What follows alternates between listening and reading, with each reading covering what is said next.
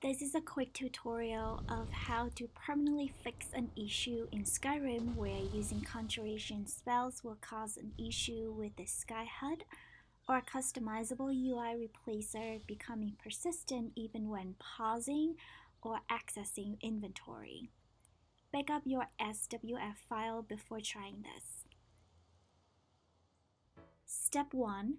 Download JPEXS free Flash decompiler.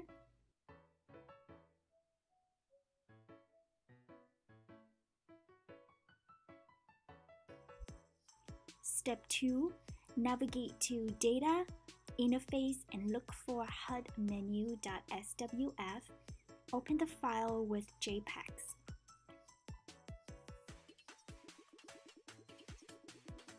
Step 3. Once open, choose No to All if you get any errors. Step 4. Look for and click Scripts, HUD menu on the left side.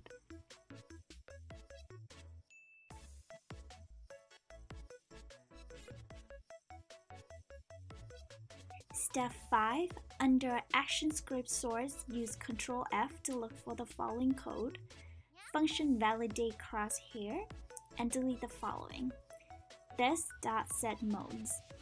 Do not save yet or the file will break. Step 6. Under P-code source, look for and delete this block of code.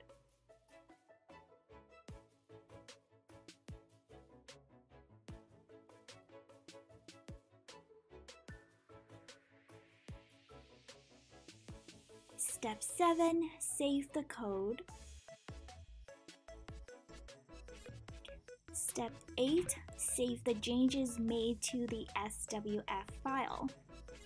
And Step 9. Finished.